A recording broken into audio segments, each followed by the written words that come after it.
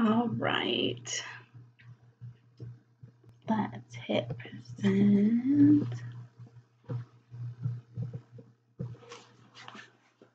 Okay, so I'm happy to say that this is my poster, and I'm super proud of it. I was very excited whenever we first started this experiment, so I am very pleased with all the outcomes that I got. And this is all of the information put on the poster, but I made sure to make slides for each of them. That way I could go more into depth. So at the very beginning, the very first lab, the very, very first day that we even walked into the lab, we got to learn about AMR. And AMR is antimicrobial resistance, which is basically a long word for antibiotic resistance. And unfortunately, this is a really big problem right now because not a lot of people are producing funds for research for this. And so they have resulted to college campuses, scientists, young scientists, pretty much anyone who has a microbiology field present where you can do experiments. And so that is where we come today, where we're at the beginning of this big change. And so whenever I first learned about microbiology, I was very scared because micro is just really teeny tiny and I didn't know if I would actually be good at it or not. So it scared me a little bit. But I am very happy to be proven wrong because I honestly love microbiology. And as a little kid, I used to love playing in dirt and finding all kinds of cool and interesting things in that dirt. And honestly, it's crazy to think that it's been that almost 18 years later, I'm allowed to play in the same dirt, but I get to find some pretty scary microbes like botulism and E. coli. Like those are big words and kind of scary, but honestly, it's amazing at the same time. And so the experiment beginning is to find a soil sample. And so everyone has a different soil sample. And my overall thing was to make sure that I found the soil sample that no one else is going to have. And so being an equestrian, I get to track around a lot of dirt, and I mean a lot of dirt. And so I just thought, why not get the dirt that I walk in every day and that horses go in and that deer and cattle and lizards and worms go in. Like there's so much. It doesn't even have like coverage. Half of it was covered, half of it wasn't. So I tried to find different stuff like that. And so I was super excited. And I used this one as one of my first ones because this is one of the first plates I ever did with my soil. And so the overall goal for my research was to find the most amount of samples that I could get with antibiotic properties, which the goal of that is basically to have a bacteria with a circle around it that looked clear or like as close to clear as possible. And so the opportunity in finding those came with temperatures and light and how much dilution it had. So that could be 1 through 7 units of dilution. And so I took the opportunity to use every single temperature I could, which was 25 Celsius, 30 Celsius, and 37 Celsius, which, fun fact, 25 is room temp and 37 is body temp. And then overall research for the class was for AMR research, and it was to help guide AMR research in the positive pathway than the negative pathway.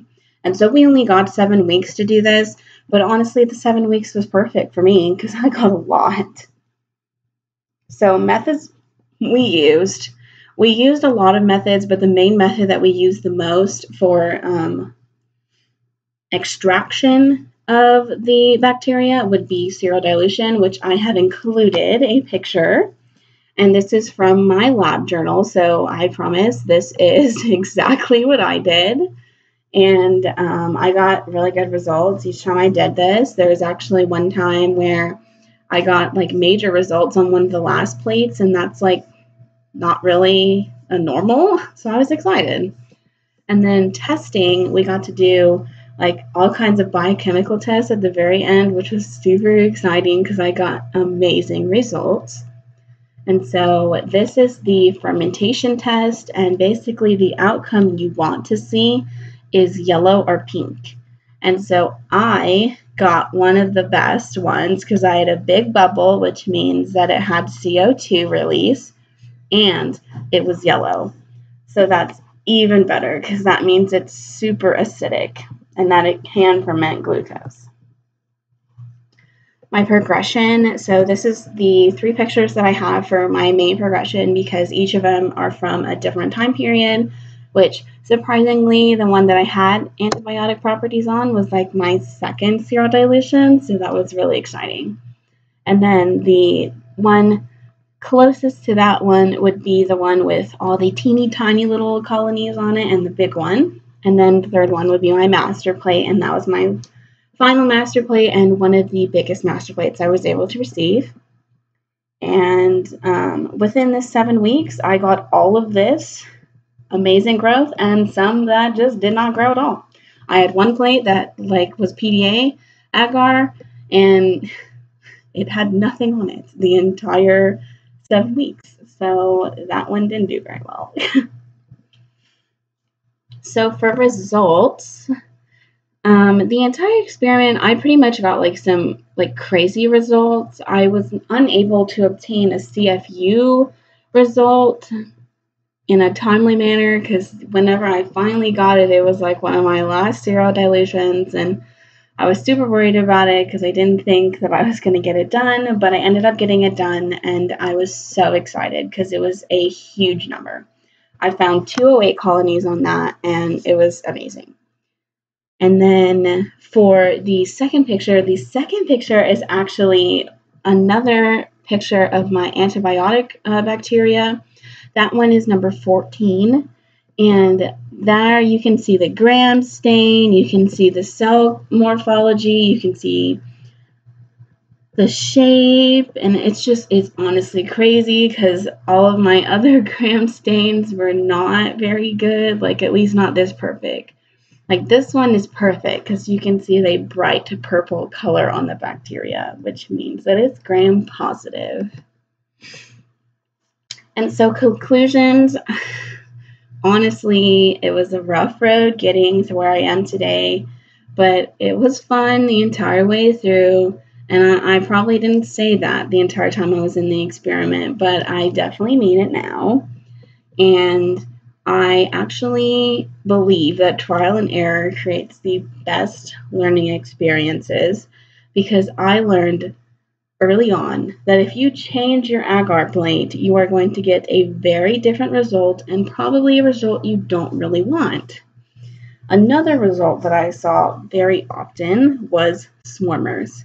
Swarmers were a huge thing and a huge killer for my bacteria because as soon as the swarmer hits, and you can't find what swarmer it is, that ruins the entire plate. And that could mean losing 8 different colonies. For acknowledgement, I am so unbelievably grateful for the opportunity to participate in an experiment of this caliber. And I want to thank Schreining University for allowing the microbiology department to take part in this worldwide experiment. And I also want to thank my amazing professor that kept me grounded through the entire experiment, and I mean the entire experiment, Miss Crane.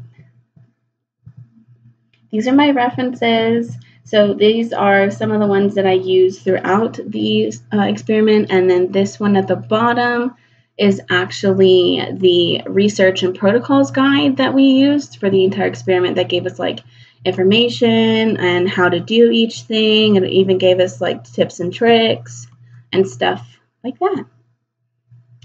Thank you for watching. I hope you enjoyed it. I really enjoyed this experiment, and I want to see if you want to do it.